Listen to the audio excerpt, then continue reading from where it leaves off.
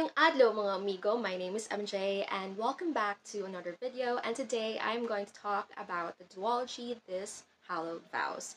So I have read this duology a few weeks ago, so hopefully this review or book talk will be detached from the feelings that I have experienced like a few weeks ago. So basically this is like a very concise and proper book review for the duology. So without further ado, let's start.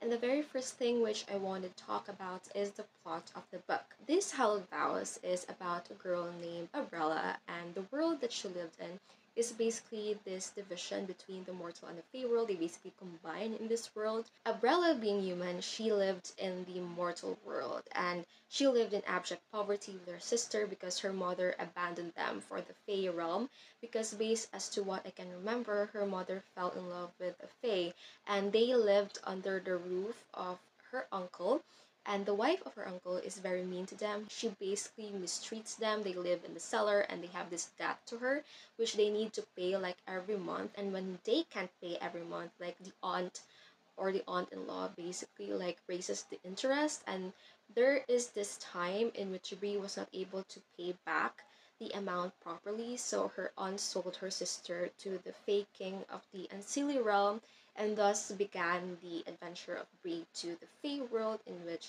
she met a lot of people and basically has this conflicting feelings between two princes from the Scilly and the Ancili courts. Now, the second thing which I want to talk about is Bree, which is the main character. Bree for me is rather irritating. She has this not like other girls mindset in which she kept on saying that she's not special and she's not pretty, even though she is special and she is pretty. And I thought that we left that character, like this type of character, back in 2010, 2013, but I guess not. And also there are times that I wanted to strangle Brie for her decisions, because there are times that I find her decisions to be very lackluster. However, it is quite common in YA protagonists to be like this, so I just like closed my eyes for that one. The next thing which I want to talk about is Sebastian. So Sebastian actually has this huge role in Bree's life because first of all, he was the best friend of Bree. And personally, I did not hate his character at first, but eventually I hated his character because I just don't like him. Because first of all, he kept on saying that he loves Bree, but eventually tricked her into doing things so that he can attain his goals. First of all, he tricked her to friendship because Bree actually has the crown to the Ancili court. Now Sebastian is actually like half Scilly and Ancili, and he tricked Bree into friendship so that he can get the crown to the Ancili court. And of course, eventually he tricked Bree to bond with him so that he can get the crown. And third, also, he tricked Bree into saying that he is a human being, even though he is a prince, and in connection to that, he tricked Bree into saying that he is only a prince under the Scilly court, even though he's half Scilly and Unscilly. And personally, I really hate that fact because he kept on saying that he loved her, he loved her, he loved her, he loved her, and all of that stuff, but eventually do the things that is not love at all. And so that, uh, based on that, I find Sebastian to be rather superficial. Also, the author tried to redeem his character in the second book, in which Sebastian sacrificed something so that Bree will able to live like a really really good life.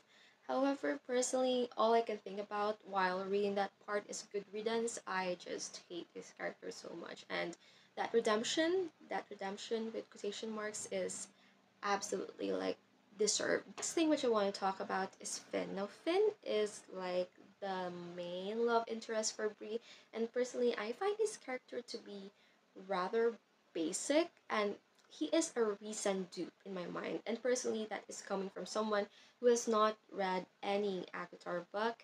So yeah, I mean, I started reading ACOTAR like a few pages and I really hated that before, and I can totally see him as a recent dupe based on descriptions from TikTok.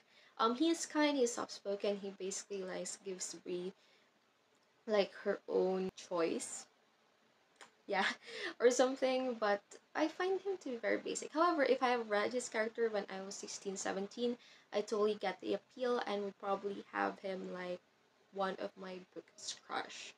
Now, for the plot and the writing style, the plot for me is very basic. I can totally see where it's going.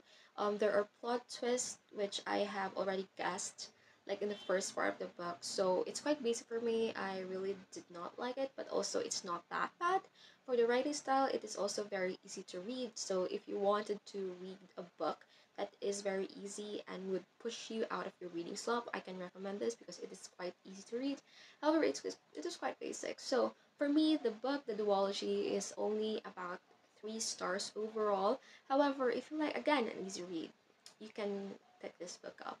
So yeah, that is quite a short book talk or book review. However, if you like this or if you have any opinions, just comment down below and let's discuss, and I'll see you in the next one. Bye guys.